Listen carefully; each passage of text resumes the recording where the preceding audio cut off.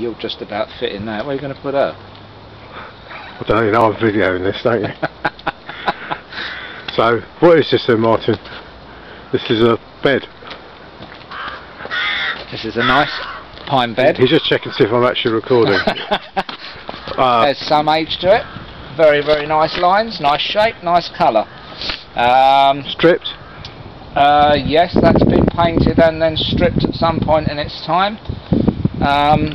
Country of origin? Yeah, we'll pass on that one. Europe. Europe. That's a very large country, Christopher. Yeah. No, I think it's French myself. Maybe French. Maybe French. It has had some repairs in its life, but it's the ends are quite solid, but it has had the odd screw put into it just to strengthen it up.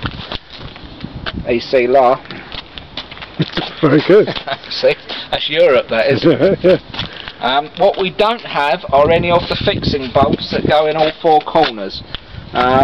You would have to source those yourself. We have no means of fixing it together. Or some other method. Or some other method. But these are fairly flush down here, so a carpenter presumably could erect something.